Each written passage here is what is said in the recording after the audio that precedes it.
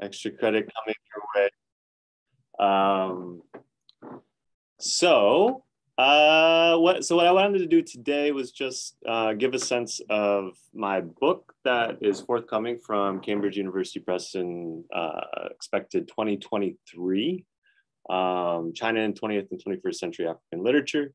This is a little different than what was circulated, I think, in the network. I think that was an article on Congo Inc., Global South Novel, and then also on Bandung and Global Southness. So the book is related. None of the real material is overlapping, which is interesting in and of itself. So maybe there's a point of comparison that we can draw out in the conversation afterwards. But thank you, Shilio and Stephanie and everyone else who's invited me to the Goldsmith Racialized Postgraduate Network. And I'm happy to be part of the Canon lecture series. So I'm just going to give you a sense, starting off here, of where the research came from and some of the questions I was trying to answer throughout the book. And then I'll go back and read a little bit from my introduction, just the chapter breakdowns, key concepts, these sorts of things. So hopefully not more than 40, 45 minutes here, if that's okay. This book is coming out in a new series from Cambridge University Press called Cambridge Studies in World Literature and Culture. And it's an interdisciplinary book. A lot of it's literary criticism and theory, postcolonial studies, African studies, Asian studies, cultural studies. And as I'll talk about in the presentation today, I was explicitly trying to do an interdisciplinary approach and kind of moving in between different types of methods. So let's see here. So this is the motivation for and some of the key features of the book. One of the most important motivations for writing a book was the need to understand new patterns of globalization exemplified by exchanges between Africans and Chinese. So we've got, a new phase of multipolar globalization. Of course, these things aren't just economic phenomena. They're not just investment or trade. They're also cultural, linguistic. And so what I was really interested in is weighing in on the relationship between culture and globalization within an Africa and China context. I look primarily on sub-Saharan African cultural production. So there's lots to do about the trans-Saharan stuff as well as Northern Africa. But I focused on South and Central. The second motivation for writing the book was the need to provide a more nuanced understanding of Africa-China relations as not being actively instrumentalized by jingoistic politics. If you casually Google Africa-China relations, you'll find all sorts of sensational media headlines that are more often than not part of some sort of nationalist discourse vis-a-vis geopolitics, which can really reduce the dynamic to this very bare bones hero and villain story, which is really not doesn't really reflect the nuance and complexity of the dynamic, not only in terms of thinking about it as a contemporary phenomenon, but also something that's actually very historical. And then the third motivation was the need to think systematically about the cultural and symbolic ramifications of these exchanges, instead of thinking of them as only political or economic phenomena. So this is where the book's main intervention is. I'm taking literature as my primary object of inquiry, but I'm very much interested in drawing out the symbolic dimensions. And these symbolic dimensions, as I'll talk about in the different chapters, the first aspect or theme that you could think about is geopolitics, going all the way back to Third Worldism and the Cold War. Second chapters on extractive industries, so the symbolic dimensions of Chinese natural resource extraction in various African countries. Third chapters on diaspora, so moving more into cultural identity. A lot on Stuart Hall's theorization in that chapter. And then the fourth chapter, which is probably the most appropriate for the Racialized Postgraduate Network, is a chapter on race and racialization. So that's kind of the motivation for the book. Some of the key features are that it's the first book-blank study of cultural symbolic dimensions. There have been a smattering of articles, but this is the first one that really tackles the cultural representation question systematically. It's also interdisciplinary, and it's a way to avoid the presentism of the contemporary dynamic. I think I've mentioned some of this. And then it's also, I do work between Anglophone and Francophone cultural expressions. So sometimes this comparison can get kind of linguistically siloed. So I do have Anglophone and Francophone texts that I'm looking at. And both of those, some of the texts that I read actually have a lot of indigenous African languages, for example, Swahili, in one particular text that I look at. So the hook for the book is that it challenges assumptions by privileging African creative voices in the polemics over whether China is colonizing Africa. And the book is designed for students and scholars who want to know more about the cultural issues that emerge from globalization between Africa and China, and the different related themes such as Cold War, decolonization, geopolitics, resource extraction, diaspora, gender, and race. So after that kind of introduction to the book, I'm gonna read a bit from the actual introduction. If somebody has a question, feel free to stop me. I may move around a little bit. I try not to read too much here, but just to get into it. Is China's future African just as Africa's future is Chinese? While this question may seem contentious, even absurd to some, the reality of the early 21st century suggests otherwise. I take up this contention by examining representations of the People's Republic of China, the PRC, in sub-Saharan African literature from the end of the Cold War and into the 2000s. The scope encompasses how China, which emerged as a main engine of the world economy by the end of the 20th century, transformed patterns of globalization across the continent. This era of multipolar globalization means that the West no longer holds monopoly over the paths to so-called development. The comparison also reveals the alternative history of exchange between Africa and Asia as far back as the 15th century, capturing the symbolic points of reference for China's current investment in Africa. To contextualize these symbolic relations, this introduction lays out the gap in Africa-China scholarship regarding the humanities and world literature particularly. The need for humanistic scholarship on Africa-China relations pinpoints how these exchanges are more than just economic or political, they're also linguistic and cultural. I also articulate how the book intervenes into African literary history.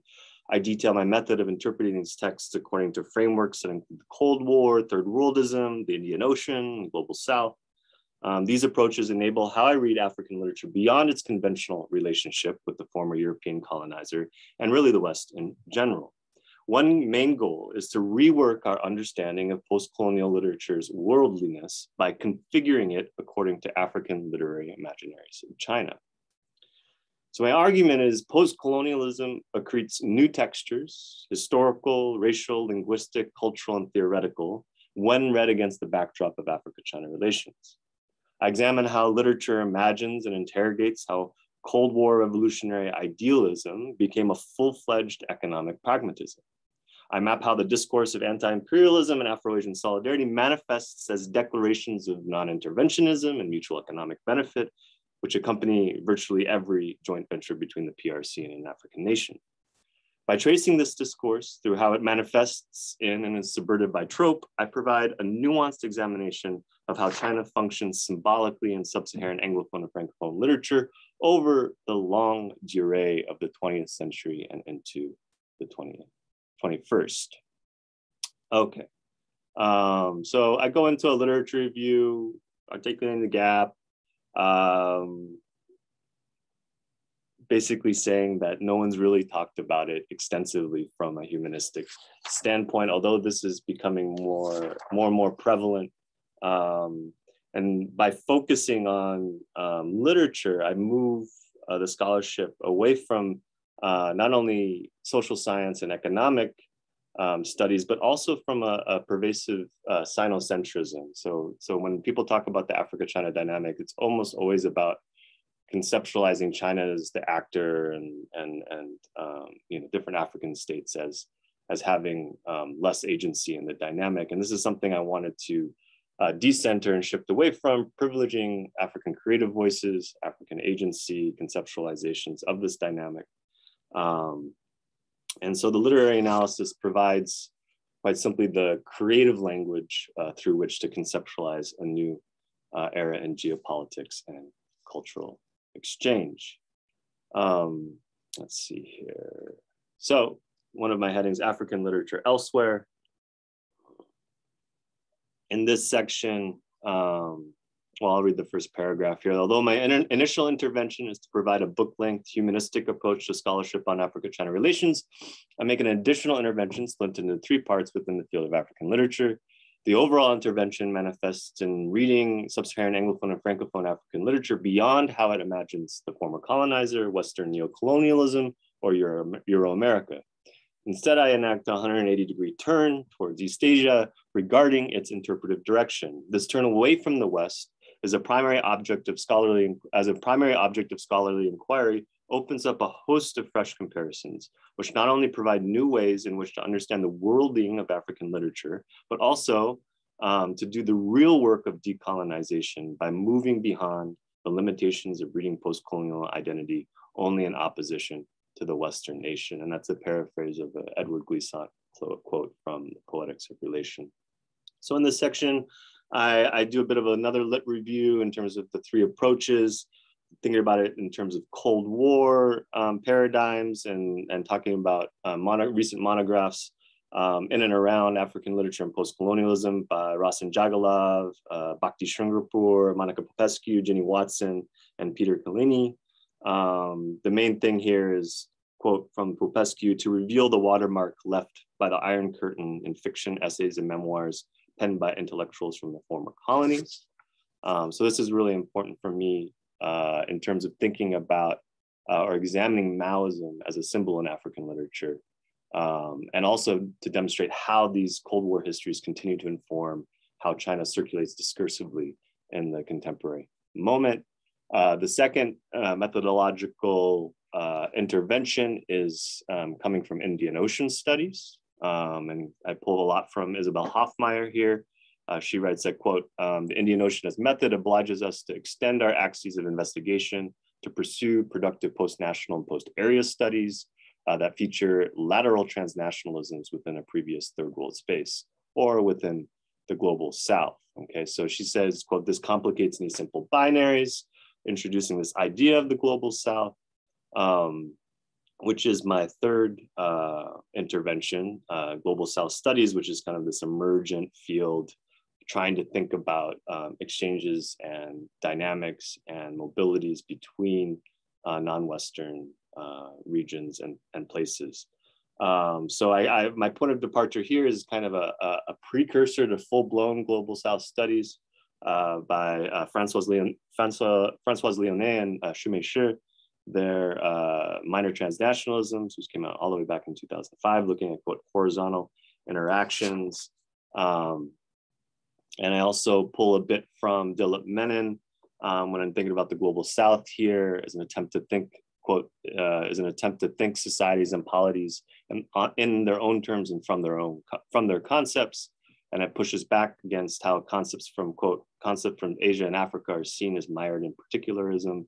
The fact that the idea of universals is merely a self-regarding European nativism, end quote. I also pull from scholars like Russell West Pavlov, and then kind of capitulate a bit of other global South scholarship by Sherman Slaughter on the South Atlantic Charter, Amelias Tissera on thinking about the dictator novel as a critical genre of the global South, and also other work that I've actually written on the Afro-Asian Writers Bureau and Lotus and those sorts of publications. So one of the questions that I anticipate when you talk about China as a part of the global South is that to call China a member of the global South in the early 2020s is probably fraught at best. But the PRC nevertheless remains a critical catalyst for the emergence of the Global South as a viable label. For better or for worse, China's rise disrupted the Western-centric geopolitical hierarchy, dominating the world order since the high period of European imperialism.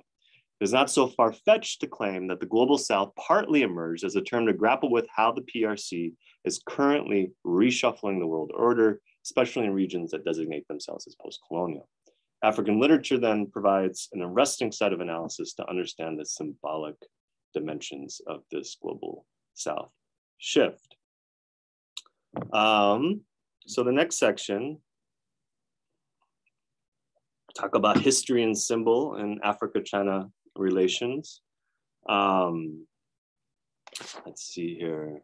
So each chapter considers the Africa-China dynamic in a unique way and is so organized in sections focusing on one text at a time.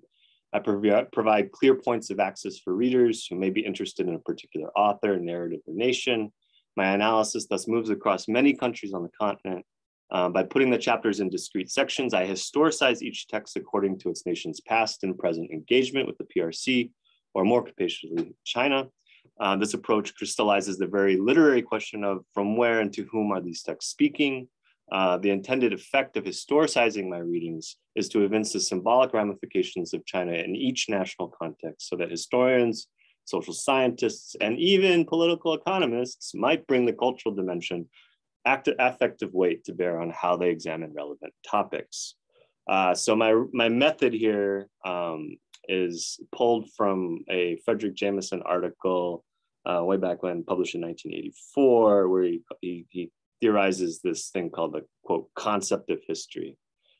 So instead of simply listing chronologically the events comprising the content in Africa-China relations, my analysis moves back and forth between events as they allegedly happen. They're often politicized interpretations, and then through my close readings, there's symbolic / philosophical dimensions in literature.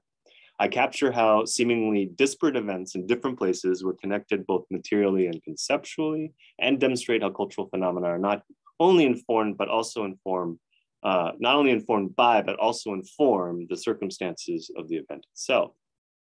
So my method is chiastic. What I mean is history catalyzes art, just as art catalyzes history. Of particular use for my method is how Jameson describes the, quote, shadowy but central presence of Maoism to the global 60s. So this book examines the symbol of Maoism in African literature, but this, quote, symbolic Maoism is hardly the only symbolic dimension of Africa-China relations. And some of these other symbolic dimensions include the Cold War, Pan-Africanism, resource extraction, the diasporic journey, and racial ambiguity. So enough about method. The other main thing that I was grappling with was how to conceptualize this dynamic. So since I'm approaching it from a symbolic cultural lens, what was this key concept that was going to help me understand these texts? So the alluvial is emerged as a really useful and operative word for understanding the different dynamic and how it changes according to these different themes. So this one, use several terms, but this one bears the most conceptual weight. And so I'll just give you my brief definition that's in the intro. I define the alluvial as a fractal process wherein the textures and sediment of lived experiences accrete and erode through how individuals interact with, react to, and diffract the self-consciousness of others and the ever-shifting communities within which they reside. These communities, which are products of overlapping exchanges over space and time, churn out the deposits of cultural identity, the fertile silt that cultural actors sift through to articulate meaning. So throughout this book, the alluvial functions in term as motif, trope, form, and concept. It's particularly useful to emphasize the, quote, planetary dimensions of resource extraction in Africa-China relations by connecting them to the positioning of cultural identities. And the main kind of the bedrock for the concept of alluvial is again taken from Glissant. In many ways, this book is about thinking Glissant through and his theories through Africa-China relations. So at different points, I'll be talking about creolization, relation, all the good stuff from Edward Glissant. So he's my primary theoretical point of departure. Okay, so just a quick chapter breakdown so you get a sense of I kind of gave you a sense of the overall framework, but here's how each of the chapters are broken down. The first chapter is titled Kofi Wooner Imagines China, the Longue Durée of Ghana-PRC Relations. So this maps a cultural history. I begin with the Afro-Asian solidarity of the Cold War and end with the beginning of the period governed by the Forum on China-Africa Cooperation, or FOCAC, FOCAC. Its first summit occurred at the turn of the millennium in 2000. In this chapter, I focus on the life writings of Kofi Wooner, Ghanaian poet and diplomat, and how he imagines the history of modern China through a series of key geopolitical events in 3 poems. The 3 poems are The Black Eagle Awakes, which was published in 1965, The Red Bright Book of History in 1989, and his translation of a Chinese phrase, 先是不度到了, about an official trip to a rapidly industrializing China during the 1990s. So what my argument is in this chapter is that Wooner brings the Ewe tradition of the Hino cantor, a cultural figure who sings the funeral dirge and the halo, or a song of abuse, to sift through what I call the alluvium of history, which is used in Wooner's complex imaginings of China. The speaker, or the poet Hino, exemplifies an alluvial figure that stands at the shifting boundary of land and water, the shore, to animate the chiastic relationship between art and history. Throughout the chapter, I introduce key concepts: Afro-Asian solidarity, third worldism, revolutionary teleology, disillusionment, and neoliberalism in the post-colony. I also explore the contradictory symbol of Maoism, which for many African writers, especially during the Cold War, simultaneously means both guerrilla revolution and autocratic dictatorship. Wooner's writings defamiliarize the universalist underpinnings of Western development discourse, bringing into focus the alternative historical trajectory of modern China and its implications for not only Ghana, but also the African continent. So this first chapter establishes this longue durée, goes back into the Cold War and the shifting complex ways in which Wooner imagines China, what China represents in terms of development discourse, in terms of revolution and Marxism, and then now this post-Cold War period and post-Cold War development. So it just really gives a sense of, or decenters the presentism of Africa-China analysis and scholarship, as well as really, and this maybe goes back to a bit of what you were talking about, Stephanie, at the beginning with the different types of racializations, but really privileges an Ewe epistemology or an Ewe worldview, which is one of the ethnicities in Togo and Ghana. And so really kind of shifting what sorts of knowledge or references are being used to understand this dynamic. So privileging an African and Ewe worldview to think about it. Chapter 2, figures of extraction, representations of mining in Ghana and Zambia. And so this chapter is the one that talks about, oh, is it a new colonialism, right? So this is the buzzword, and this is the chapter that really goes in and looks at how that discourse of colonialism gets mobilized, especially in how it relates to post-colonial masculinity and how post-colonial masculinity is reconfigured in Africa-China relations.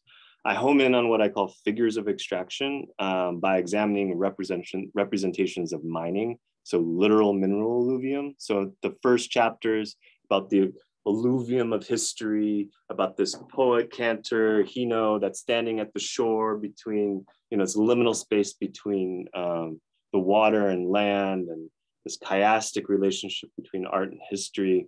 Alluvium in chapter 2 is like straight up mineral alluvium. So like gold, alluvial gold in Ghana, copper in Zambia. So, and I'm looking at two pieces of genre fiction or popular fiction. So one main stake here is to unpack the sensationalist discourse around Africa-China relations that depicts the dynamic as a Manichaean struggle between African hero and Chinese villain. Another goal is to show how Chinese investment triggers the colonial trauma of European colonialism, even as the Chinese presence is configured in critically different ways. I demonstrate that when the dynamic is oversimplified, jingoistic nationalisms can easily instrumentalize it to incite a, quote, anti-Chinese populism. This simplification often ignores the complicit role that corrupt African elites play in facilitating resource exploitation. So instead of calling it a colonialism, I call it an extractivism. This is my word that I'm using to describe the dynamic and distinguish it from be simultaneously critical of the dynamic, but also distinguish it from previous models of extraction represented by European and Western colonialism and neocolonialism. So the two texts I look at in this chapter is one is Kwei Kwartey's Gold of Our Fathers. It's a detective novel, it takes place in Ghana. It's all about wildcat gold mines and this phenomenon of the practice of galamsey, which means to gather and sell. And then the second piece of popular fiction is by Mukuka Chipanta. It's called Casualty of Power. And this text explores the controversial labor relations in Chinese-managed Zambian copper mines. So while I acknowledge the troubling similarities between Chinese investment in natural resources and the Ghanaian and Zambian experience under Western colonialism and neocolonialism, I don't conflate the Chinese presence with these histories because it misses critical differences that alter the texture of the dynamic. This dynamic, I said before, I call it a Chinese extractivism, which combines the Cold War history of Afro-Asian solidarity with new market patterns of multipolar globalization. And I expand this concept of the durées from thinking about the long durée to different key durées, like the extractive durée, the planetary durée, the Afro-pessimistic durée, the revolutionary durée, all of these sequences of events that are kind of combined and entangled in the novels to produce what I call an alluvial matrix of Africa-China relations. Chapter 3, we've got Figures of Risk, memoirs of a Chinese South African and a Cameroonian in China. So I shift again countries. So both of these are what I'm calling memoirs of diaspora. From South African of Chinese descent, Frida Ho, and a Cameroon student in the PRC, Jean Lancog, Tardif Lancog. Both of these memoirs represent the vicissitudes of diasporic mobility in Africa-China relations, and they conceptualize mobility through the complex interplay between racial identity, government bureaucracy, threat of imprisonment, personal risk, and economic gain. This chapter shifts the focus to figures of risk embodied by the gambler and the trickster. As memoirs, these narratives foreground how an individual positions their cultural identity, and here's where the Stuart Hall stuff comes through, complicated and even subverting the official narrative of Africa-China relations through an explicit claim to lived experience. So by focusing on these autobiographical writings, I expand the concept of the alluvial to mean the accretions and erosions of everyday life, whether material or metaphysical, acquired through interactions with others. And I argue that these memoirs exemplify, pulling again from Glissant, cultural creolizations that play or gamble with the alluvium of diasporic experience. So you can see I'm changing genres, poetry in the first chapter, popular fiction in the second chapter, autobiographical writing in the third chapter, memoirs, and the alluvial is taking on different aspects in each of these chapters. So the first text here is Paper Sons and Daughters Growing Up Chinese in Apartheid South Africa by Frida Ho, Chinese South African, and focuses on this gambling game Fafi that some of you may be familiar with, that's widely played in South Africa, but has its origins in southeastern China. And then the second text is The Black Man and His Visa by Jean Tardif Lancog, published in 2013, and it's about how Lancog travels to the PRC in the mid 2000s during the super cycle period of Chinese investment, where all of the sensationalist media headlines were kind of pulling a lot of their material from. And he goes to China to study traditional Chinese medicine. So it's about his challenges of diasporic mobility in the PRC, rise of visa restrictions, how he masquerades as an African-American English teacher for cultural capital purposes. And I talk a lot about if there's a figure of gambler, that's a figure of risk in Frida Ho. It's this trickster figure that's pulled from the Cameroonian grasslands area, the trickster cycles of the tortoise, and how Lang Ko pulls from that oral story tradition to hoodwink Chinese bureaucracy. So they're both playing, gambling, tricking as a way to position their cultural identities within the vicissitudes of mobility. And so I'm calling in that chapter for kind of hermeneutic or interpretive reorientation of thinking about diaspora outside of, again, the common sort of networks of diaspora between the West and the rest. Last chapter, chapter 4, racialization and Afro-Chinese identity in Henri Lopez's The Lys le Flamboyant, or The Lily and the Flame Tree. This chapter argues that race needs to be understood as a complex series of shifting racializations brought about through interactions between Africans and Chinese, rather than as only an engagement with racial ahistoricity as disseminated out of Western classifications rooted in histories of colonialism and imperialism. So I examine how multiracial identity is represented in Henri Lopez's The Lily and the Flame Tree, which was published in 1997, set primarily during the Cold War, but with flashbacks into the French colonial period. It features the mixed race narrator, Victor Augagnère Huang. Huang is the child of an indentured Chinese laborer brought by the French to build the Congo Ocean Railway in the 1920s. So we're looking at what is now Congo-Brazzaville. And a Congolese woman, Métis, mixed race, black and white. The novel traces Huang's lifelong infatuation with the larger-than-life Kolele, another mixed race figure who embodies the many shifting facets of post-colonial femininity. So this text really looks at liminality of racial identity, thinking about ideology and racial identities. So, for example, he takes a trip to China as a part of a diplomatic corps, and really also looks at a lot of how the Congo-Brazzavillian history had a lot of Maoism in its conceptualization, especially in the lead up to and under the Marion Ngouabi regime. So that whatever Maoism's ultimate failures, it looms large in the imaginary of Congolese post-colonialism. So the way in which the alluvial shifts here is I call it the racial alluvial. And this is a way to get at this idea that there's always an inherent creolization of individuals' language and cultures, really to deconstruct the centralizing relationship between land and identity. I demonstrate how the novel, through Huang's declaration that he, quote, writes a l'écriture métisse, or a mixed writing. It takes issue with any essentialism, racial, national, revolutionary, religious, or economic. And this is also important for demonstrating how the text resists the mystification or this jingoistic discourse, and how China and identities can be instrumentalized within these jingoistic discourses around Africa and China. And the conclusion, I turn to, so we've got poetry, we've got popular fiction, memoir, and then literary novel.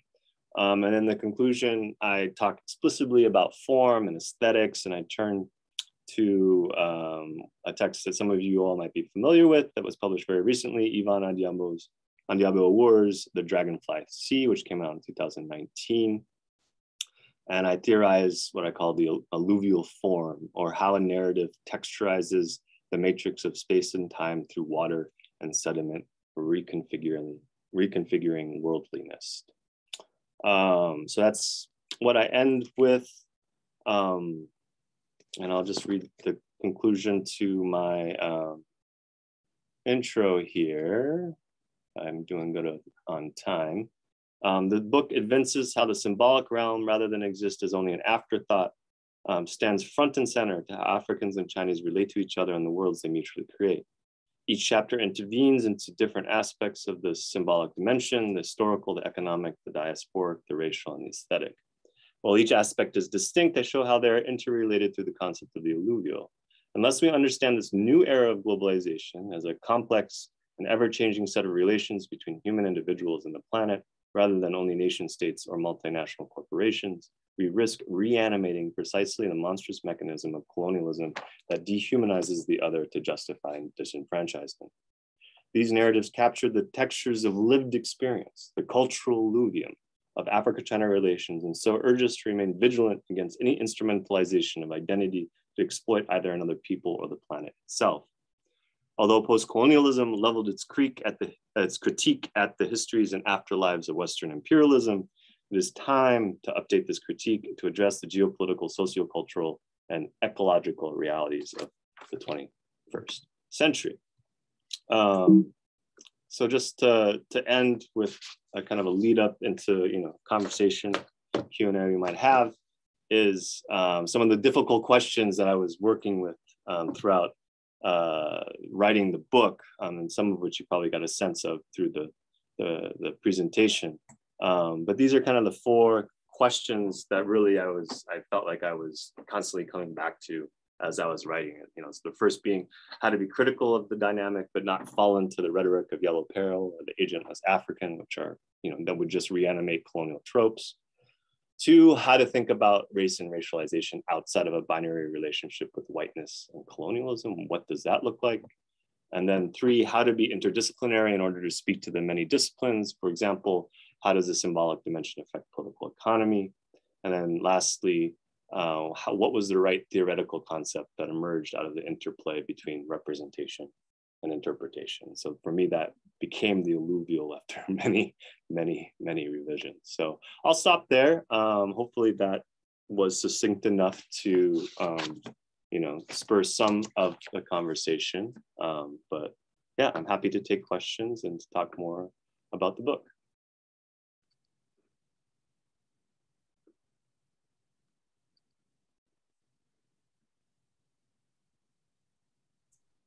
Thank you.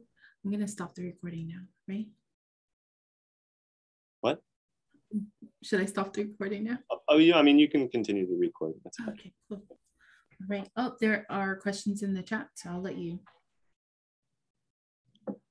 Okay, so Xu says, I want to propose a question about how China constructs a representation of its presence in Africa for the Chinese audiences, mainland China, through the cultural discourses. For example, Wolf Warrior 2, which tells an imaginary story about a Chinese veteran's actions of saving African people from the local civil war, is trying to indoctrinate its image as a savior. As I can see that many Chinese audiences agree with the officially constructed image of China's presence in Africa is such identity construction propaganda showing the effect in the African context. So I will say I'm actually less familiar with the mainland Chinese discourse surrounding Africa-China relations. I talk a bit about, like that racist laundry detergent advertisement, the gala and blackface, the Chinese New Year's gala, I believe is in 2017. I can't remember the exact date. And then, Wolf Warrior as kind of this generalized depiction of a kind of a nameless African space. I will say though that an interesting aspect to get at your first question is how the Cold War relationships inform the contemporary dynamic. So I talk about something called an elder comrade mentality, where since the PRC had founded itself in 1949 and then was kind of involved in different Maoist-leaning movements, often in terms of liberation struggle on the African continent, there is this kind of sense of, oh, we started on this Marxist teleology first. So here's kind of, how you go about, constructing a socialist state after, Western imperialism. So there's that kind of elder comrade mentality then seeps into some of the post-Cold War discourse surrounding, economic reforms. For example, the PRC is now outsourcing. This is coming from Deborah Braudigam's text, among others, but it's outsourcing a lot of mature industries like pharmaceuticals, leather making, stuff that isn't profitable anymore because of overcapacity and labor, increasing costs of labor in China to different African states, so they can move up the value chain. So you have also, so not only do you have this kind of ideological elder comrade thing, and now that's being kind of reconceptualized under, post-market reforms, thinking about how something like the special economic zones function in different African states. I mean, I think there's something, at least 13, if not more at this point, definitely more scattered across. So they're exporting the special economic zone as a model of development as well. And then your second question, hopefully that gives you a sense of what I'm thinking about for the first question. The second question is, this is interesting. I think what popped into my head when the second question and how the Chinese representation is being interpreted in the African context. Awur is a really interesting figure for this because I remember she just did a expose interview where they were actually in Kenya near Pate, and the kind of archipelago the Lamu archipelago that she writes the novel from, is very much based on the Indian Ocean. And that was, what was it, CGN TV or whatever one of the Chinese state media channels. She did that on that channel. And she's given quotes and interviews, talking about how a lot of the Africa-China discourse is kind of the sensationalism and the panic writing about a new colonialism is often coming from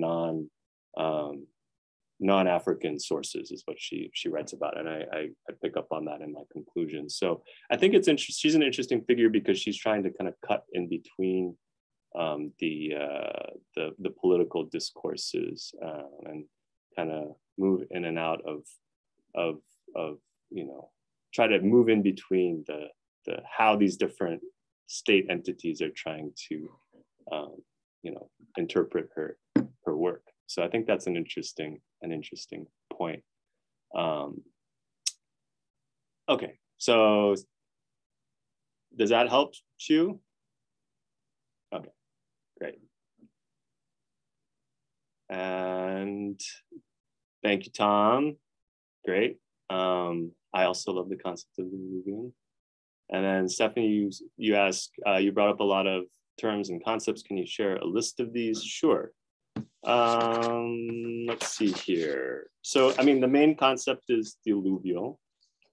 And so the first chapter is like the alluvium of history. So thinking about history as layers and overlapped, and not only that, but also thinking about art as a way to animate that relationship between history and figures and art.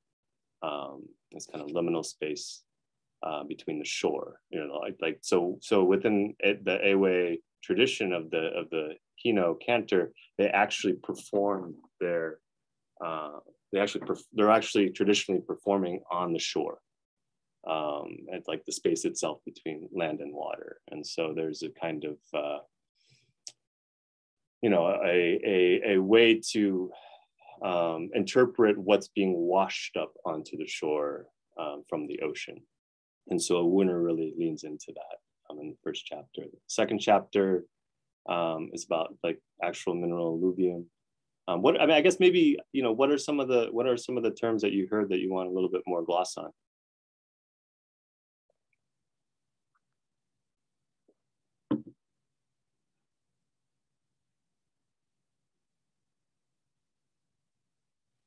Typing. I'll go on to Thomas's. question. Thanks for the question, Thomas. So one of the arguments in the second chapter is that the spatial and temporal matrix is different. So it's as basic as this historical differences, right? There's still natural resource extracting going on. There's still issues of corruption and complicity with local elites. But at the same time, you have this history of third worldism at play, and how that's configured and reconfigured within the contemporary moment. You also have things like the internet and the digital world, which provide a different kind of interaction and space for interaction. So that's different than previous configurations. You also have the fact that losing my train of thought.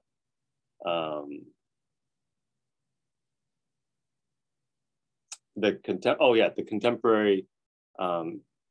contemporary moment is the first time wherein this idea of resource extraction, actually there's finite limits now, like the climate crisis. In 20 years after some of these leases are up, or the resource for infrastructure loans are repaid, there may not actually be enough natural resources left over. So we're actually reaching a kind of finite limit, planetarily speaking, that is completely different than the previous colonial, neo-colonial moment, which treated resources as basically infinite. And then you also have just the fact that these African elites have multiple geopolitical entities to play off of each other. So kind of similar to the Cold War, where they would play, like Julius Nyerere in Tanzania was a really good example of this, would play the socialist bloc against the capitalist bloc. Here you also have this situation wherein a lot of these elites are able to play the quote unquote global market for different investment opportunities and infrastructure. And so what happens is that the PRC often has the best terms for agreements to build infrastructure. And there's also stuff about how, even though this is from an article, I'm forgetting the scholar's name, in terms of like actual mineral extraction control that China has across the continent, something like 6.7%, like majority control of a particular, mine or mineral, and that's like less than half than one major multinational conglomerate, Anglo-American, which is like 14.7, 15% of overall control. So there is definitely the only, I think, resource mineral wise that's actually in majority control by PRC affiliated companies is bauxite in the Congo for aluminum, I believe, or batteries.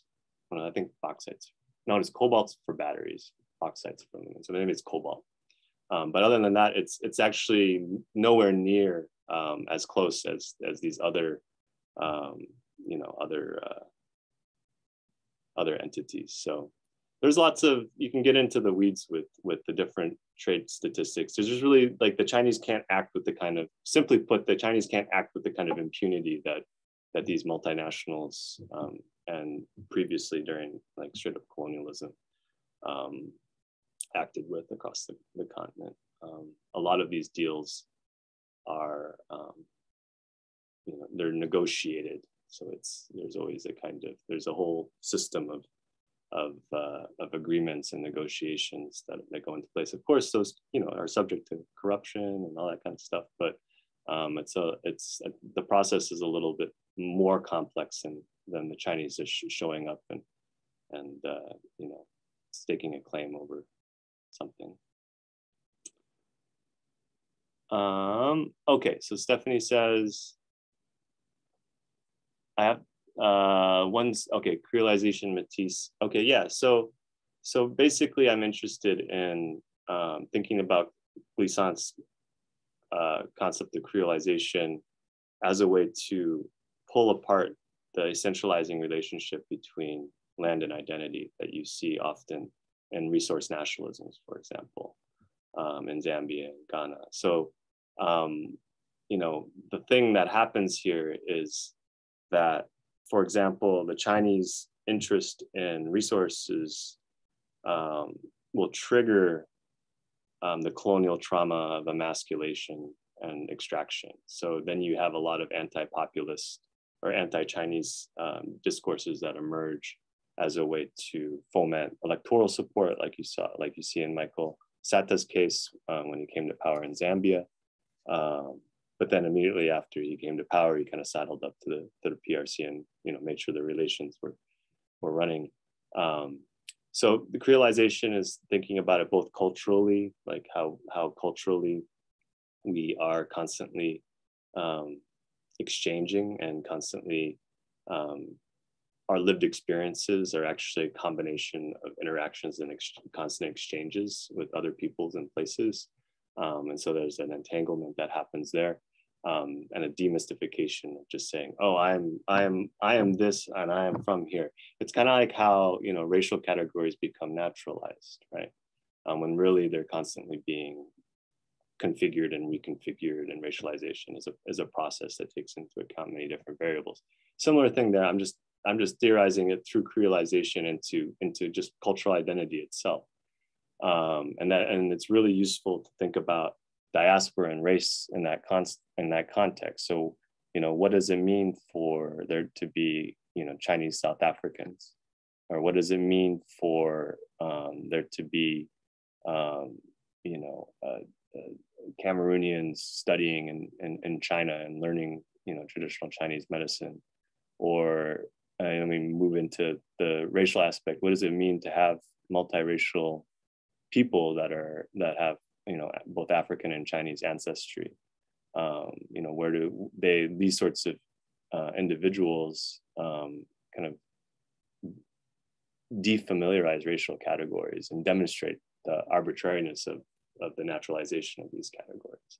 But again, what's really interesting for me is that it's de-emphasizing the relationship with the West and whiteness and colonialism. So that always seems to have been the primary point of comparison for a lot of how we think about post-colonial identity. But now we have different worlds.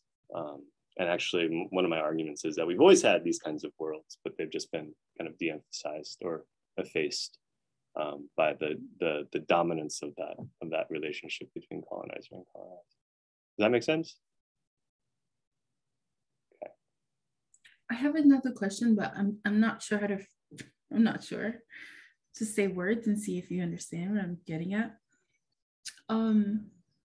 So you did an interesting job sort of looking at different regions of the continent through literature, and I'm curious to hear how you think about, or how you think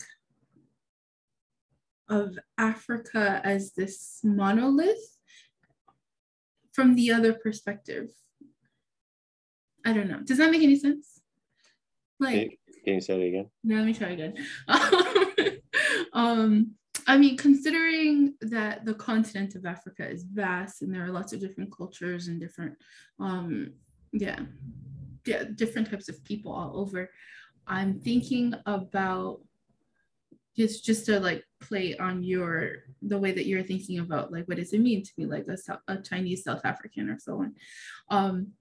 I'm thinking about how the African is configured in the Chinese imaginary, and how that filters back to how the African, how this filters back into in African literature, the representation of Africa as a monolith.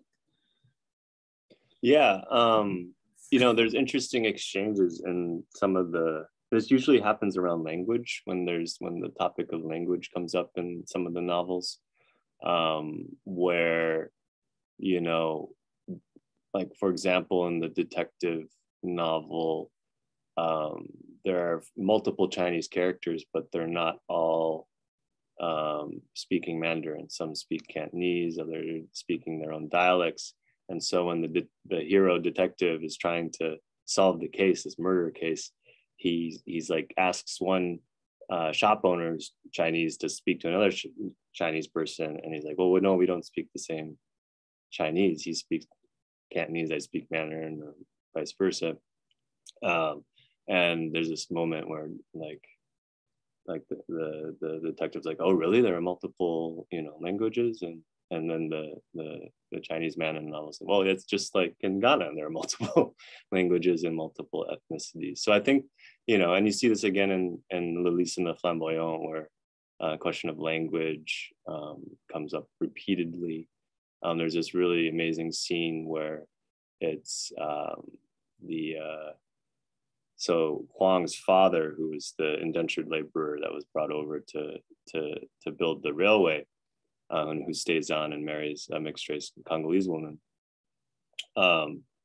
has this flashback, or during a flashback, and it's another exchange with another, and they're both speaking Cantonese, and they like live together because there's other people that speak Mandarin, but they're like, oh, we want to speak Cantonese together. So there's like a heterogeneity of interactions there. But he's talking about how he's having these dreams of how he still dreams in Chinese, but all of the people in the dreams are Congolese. So everyone's speaking perfect Cantonese, but they're of Congolese extraction. So the kind of defamiliarization of race and appearance and language, I think is an important point that a lot of the texts are making, that are resisting a kind of homogenization that you see in something like Wolf Warrior 2.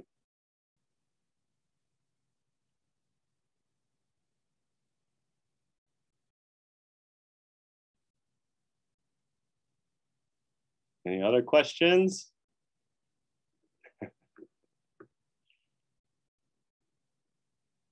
Well, if there's no more questions, then I think we can probably wrap up, right? And anybody has anything pressing? No, this was really great. Thank you so much for all of it. There's a few sort of housekeeping things, Sure. if possible. Would you be able to send us a list of references? Sure. You can Yeah. circulate with to the group. Sure. Yeah, for our project. Yeah, and that's actually something that's really great that y'all are doing, because it's something I was thinking about when I was writing was the politics of citation, and which is why like my main theorist is Glissant. I wanted somebody already doing the kind of the shift away from the West, it was already done by him, and I can kind of pick up from that Caribbean context and think about it in the more Indian Ocean framework. So yeah, I can definitely send a bibliography of the book. That would be great. Yeah. Yeah, that was how, if I did have another question, it would be about, so the terms that were standing out to me were very much like things that I understand from a Caribbean context. And it was really interesting to me that you are applying these things to this particular side. I don't know, as you know, I'm more like West African centered. I don't know anything about the other side. And so focusing on the other side was really interesting to me. But I was really curious to hear, maybe I couldn't hear it because I didn't know them, they were not familiar. And so they didn't stay, but like the concepts that are coming from that region of the world and how they could circle back, if that makes sense, geographically. Like, you mean, like, say it again. Which terms did you come across from that region of the world? Like, what's happening in Tanzania? So one of the words that was really helpful for me in the first chapter, I was thinking about Ewe epistemology, is this term. I think I'm going to mispronounce it. It's like Sisalame. but it means to think at feeling inside. And so it's this approach or worldview that resists the Cartesian split between the mind and body, and sees instead as these, how you think about things is intimately connected to your bodily state and your senses and your materiality. And so that kind of approach was really helpful for thinking about the representations in the poetry, and how, this idea that consciousness, artistic representation, artistic intervention can actually, impact how, in its synthesis of history, can actually impact how history comes about. It can be both a vehicle and catalyst for history, which is something that comes out of that worldview very explicitly. That's the point of thinking and feeling inside, is to serve as that conduit, which is again that liminal space between the land and water. Another really important thing was the trickster cycles of the grasslands in Cameroon, and how, these oral stories, these oral sagas are reconfigured in Langkoke's text according to his challenges that he faces in the PRC. So he does all of these moves to trick or play with the bureaucracy, to hoodwink them. For example, and they're kind of inspired. If you go and you read the trickster cycle of the tortoise and everything, and they're kind of his tricks that he plays on the Chinese bureaucracy are derived from the tricks that the tortoise plays on the lion, or I think the boar. There's a few different ones, but one for example is making somebody search for something that isn't there. And so, for example, Longkobe has this whole episode about how he gets picked up by the police dragnet, and he's sitting in because he's stayed past his visa, and they're trying to find him in the system, and he just keeps giving them false passport numbers. And so they just keep looking for something that isn't there until they get tired of it and let him go. So, and that's directly inspired from, one of the stories of the tortoise and the Anglophone trickster cycle. So for me, it was really interesting to again, this kind of hermeneutic or interpretive reorientation, and anchoring the analysis in these worldviews and language and cultural formations that are from various African contexts. Does that help? Yeah, it definitely does. Thank you so much. Or I should say Dr. Yoon. Well, thank you for having me. This is the first time I've kind of given a bit of a spiel on the book. So it's good to get some of it out. No, well, anytime you want to come back, we will take more. Please. And do you think you can share your slides? It's okay if you can't. Sure. Yeah. I mean, they're just the title, the chapter. They're the headings from the introduction. So. Yeah, that would be great. Okay. Thank you so much. You're welcome. Thank you, everyone, for coming. Appreciate it. And we'll circulate this around the graduate school. Okay, great. I will stop the recording.